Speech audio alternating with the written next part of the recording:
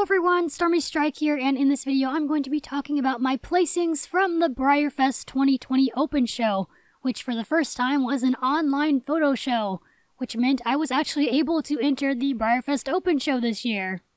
I have done the BreyerFest Youth Show once, and that was actually my very first time entering a live model horse show.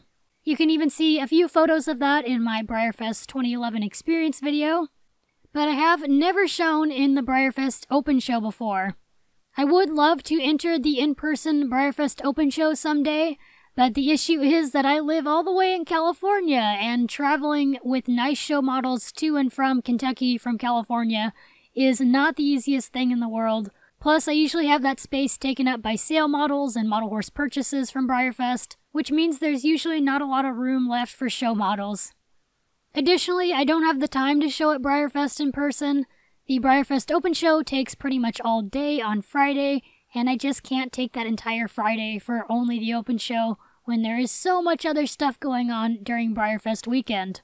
That being said, I do plan to do the Open Show someday, but I just have no idea when that'll be. Since the Open Show this year became a photo show, it was super popular, very massive, and very competitive. There were 319 entrants and over 27,000 photo entries, and about 2,500 ribbons and prizes given out. Those are some super insane numbers. For myself, I ended up entering over 75 models or photos between the halter class, fun classes, and collector class. I'm actually pretty proud of myself for entering that many models because I was worried at first that I was not going to have a lot of time and energy to take my show models out of the containers they're stored in and take pictures of them for the show. But alas, I did, and now I have a ton of photos of my show models I'll be able to start uploading onto Instagram. Without further ado, let's actually get into my open show placings, which, considering the size of the show, I think I did really well. We'll start off with the regular run division. In one of the pony classes, my Blackhand model, who I call King's Fireflies, got an 8th place as a POA. I really love this little model, so it's great to see her place at such a big show. In other light-gated, my Sato, who I call Saturn's Demise, got a 7th place. I thought this was really cool because he is actually a model I used to live show once or twice back in like 2012, and I decided to let him have another shot at the show ring after being basically retired for a while.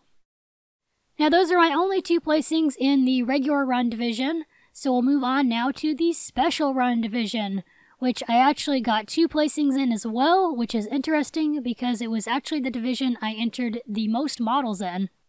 In special run drafters, my Versailles got a 6th place as a Percheron. Her show name is Night in Paris, and she is actually a very good show model for me. She's gotten some really good placings in the past, and it's amazing that she came through again in such large classes and got a 6th place. Super awesome. Then there is my biggest placing of the show, which is my Geronimo as a paint stallion. His show name is Primitive Dragon Eyes, and he got a 1st place. And then he went on to get a reserve champ in the stock division. That is so amazing. And it's funny because out of all my models, he was definitely not one of the ones that I would have expected to make it to the championships or play super high. But he did. That is super awesome, and I should be getting a Breyer model as a prize. I have no idea which model I'll be receiving. I think they said it was going to be a regular run traditional model. I'm really excited to see which model I get, and I'll of course do an unboxing on that model whenever it arrives. Let's move on now to the collectability division, which I have 1 placing in. This is actually one of my more recent models, Duwamish from the Seattle Soiree.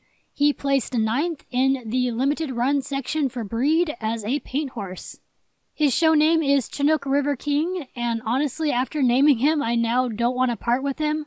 He's a model I was considering selling to help pay for something, but now I don't know if I'll be able to sell him because I gave him a name and he's really growing on me more and more, so he might be staying for a while. He also completes my Dundee Conga, which is another reason to keep him for now at least. The next division is Custom Halter, and believe it or not, this was the division I got the most placings in, even though I'm not really a custom collector and shower and I didn't even show that many models in this division. I mainly show and collect OF models, but I entered some custom models and some of them did really well. For one of the fantasy classes in custom, it was fortunately split. It was split into winged horses and non-winged horses. For winged horses and Pegasi, my Macaw Pegasus custom got a 10th place. His name is Rainbow of the Rainforest. He was originally made for the BreyerFest 2016 diorama contest and is based after a green winged macaw. I think this little guy is so neat and I really want to make more customs like him in the future. I'm very, very happy that he got a placing.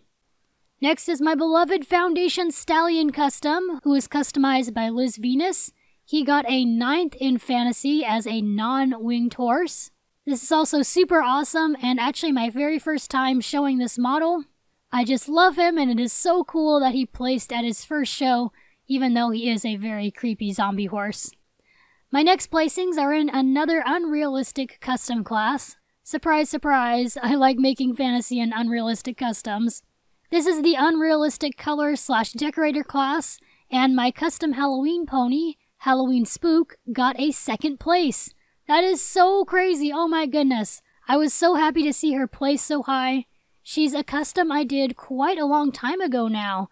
I believe I did her in 2015, and she does hold her own pretty well in shows whenever I do show her sometimes. So I really can't believe that my customs were doing so well, and it really helps motivate me to hopefully get back into doing more customs soon. In that same class, I got another placing, but with my Nemo Paymo model for this year. Horse Droid 900 got a 10th place. He is my most recent completed custom, and this is his very first show, so it is super cool to see him place. I do actually have an entire video more about him and about creating him, which I will put in the video cards for you to check out if you haven't seen that before. Now we are going back to OF models for another placing. In the foal division, my Chico foal, whose name is San des Tapferen, got 9th place in Special Run Spanish foals.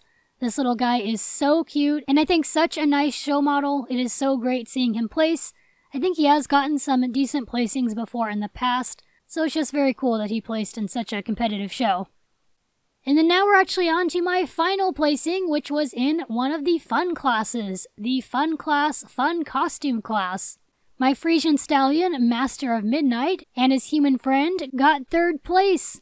This is super awesome, and fun fact, he was actually the last model I entered in the photo show because I couldn't find him. I wasn't sure which box I had left him in, and then kind of last minute found him and snapped a photo of him. His costume and the rider's costume I both made quite a while ago now. I think I made it at least a few years ago, I'm not even quite entirely sure, maybe around 2015. But I really love this set, and I actually leave the costume on the model all the time because he looks so cool in it. I got 12 placings in total for 11 horses, and considering the size and competitiveness of this show, I think that's super awesome. I look forward to receiving the ribbons in the mail and finding out which model I'll receive for a section reserve champ. Again, I will end up having a separate unboxing video about that. Question of the video: did you enter the BreyerFest 2020 Open Show or attend the BreyerFest Youth Clinic? If you did, let me know how it went. And if you didn't attend either, let me know which of the models that placed in this video is your favorite.